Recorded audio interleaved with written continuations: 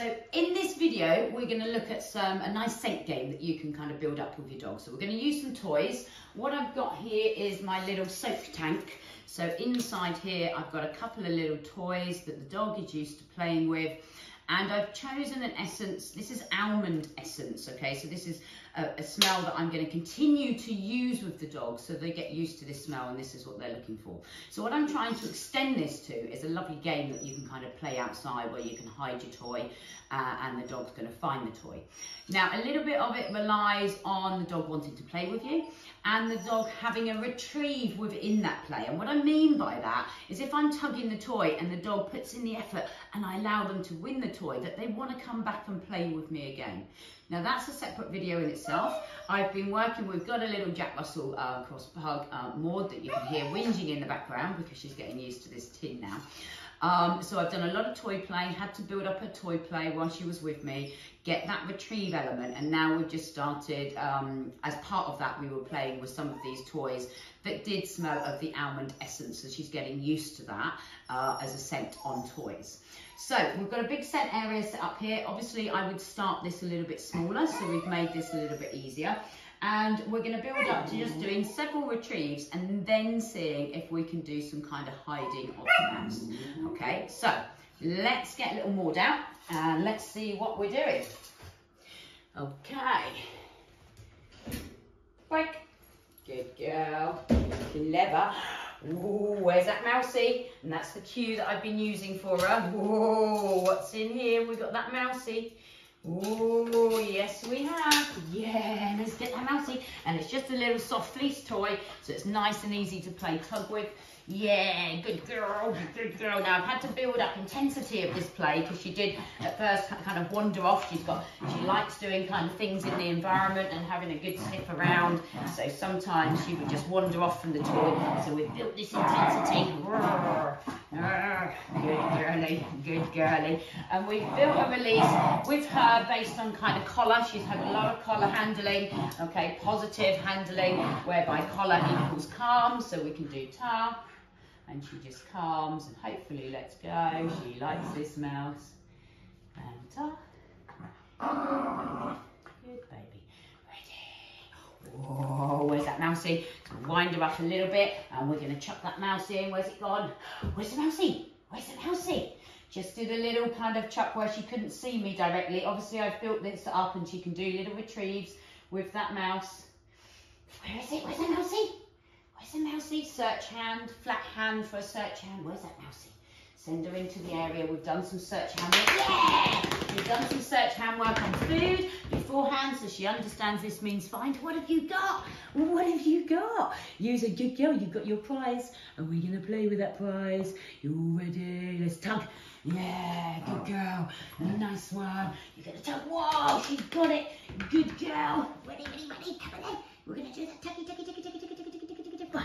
Yeah, yeah, you're going to do tug, tug, tug, tug, tug, tug, tug, tug, tug, tug, tug, tug, tug, tug. Yeah, good girl. So you can see she's happy to stay around me with the toy. When I'm outside, if I do a lot of kind of what I call my run games, she'd chase me and bring that toy to me. Okay, here she likes her little prize possession. Shall we do another little find? Are you ready? You're going to give that to me? Good girl. Whoa, where's that going? Whoa. Oh, where'd it go? Where'd it go? Where'd it go? Where'd it go? Where's it gone? Yay, good girl. You saw that one. Nice. A couple of simple ones. You want to build confidence with this. Make it easy. Good girl. You can play tugs. Yeah, go on then. Go on then. Get that tugs. Wow. Nice one. Good girl. Yeah, she's clever. Right, now I'm going to try and do a little hide. And how I'm going to do this, I'm going to give a few treats. We haven't got to sit and wait, so I can't fool her. She does like her treats as well. So we're going to try and scatter a few treats on the floor whilst I pop in and hide it. Here we go. I'm just going to hide that. There we go. Oh, where's that mousey? Where's that mousey? Now she's into the treats. So I've got to encourage her. Come on, let's work it. Where's that mousey? Where's the mousey? Oh, where'd it go? Where's that mousey? Just got the scent. I can see her really tight. Good girl. Nice one.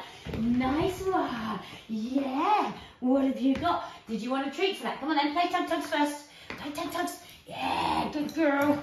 Good girl. Nice one. Okay. Yeah. Yep. Okay, so she's let go on her marker word that means correct. There's food. And that's a nice way of building up. You know, if dogs don't want to play, I will use, you know, just shaping them. You know, tug on the toy and you win the food. You can get all sorts of kind of food toys.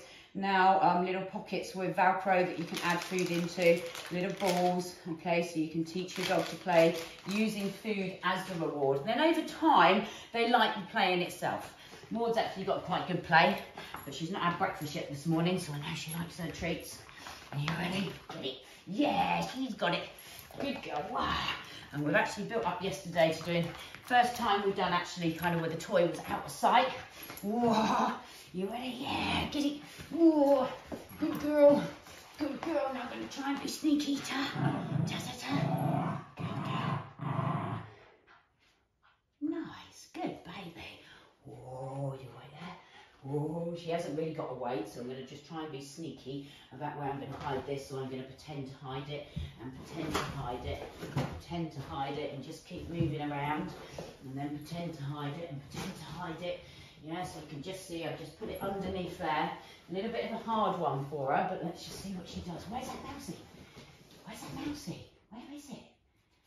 Oh, she's picked up the scent straight away in there. Good girl. What have you got? Have you got it? Yeah. Come on then. Let's play. Excellent. So I will begin to build this up. Outdoor areas are harder for her because she's a little bit more distracted, but we set up little search areas. I've got tyres and logs and flower pots, all sorts outside that we can begin to. What I want to do is build a lot of history with how good this toy is. Yeah, whoa. The end of the session, I'm quite happy for her to have the toy and keep the toy. Whoosh. See what I mean? She's into the birds. I don't know if you can see there's birds in the garden. So easily distracted with some of that environmental work, and obviously I've got to build up a little bit more desire for that toy and doing training with me in different environments. So just to summarise, soap tank. Actually, I'll show you what's in this soap tank. So there's a fresh toy. Okay, that toy I can't use anymore because now it's got dog slobber on. I could put it in a separate bag, but I can't put it back in my soap tank. What I've got there is a little ball tea diffuser she's trying to get, and it's got one of those kind of cotton pads that you wipe makeup off your face with, and I've put the liquid almond essence in there. I've contaminated the toy a little bit with my scent, but I don't mind that she's finding my scent. Obviously, when I'm playing with the tub, my scent's going to be on it, so I don't mind my scent and the almond.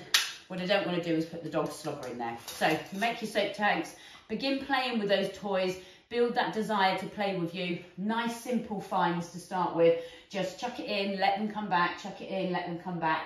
It's great for confidence building. Your dog might not be happy to jump around cardboard boxes, so you've got to pick your items. Maybe start with soft furnishing first that your dog's happy with. Then you can begin to build confidence with new novel items that are safe to use. Okay, so great for confidence building games. And then slowly you're going to build up to just doing some really kind of simple hides. If you've got someone with you that can maybe hold the dog, and then you can kind of wind the dog up with where you're hiding the toy. Pretend to hide it in different places. Be careful, I kept it firmly in my hand, and when I was pretending to hide it, I wasn't touching anything. Anywhere it touches in there, you're going to leave scent, which potentially makes it a little bit harder for the dog to find. But remember, we're not doing precise scent work here. What we're going to build this up to is a game that we can kind of do outside on walks. We find a nice kind of log area or something, and once we've got to sit and wait, obviously we can get the dog to sit and wait, go in and hide it, make a little trail of it even, okay, and get the dog to find it. So a great game for you and your dog to play.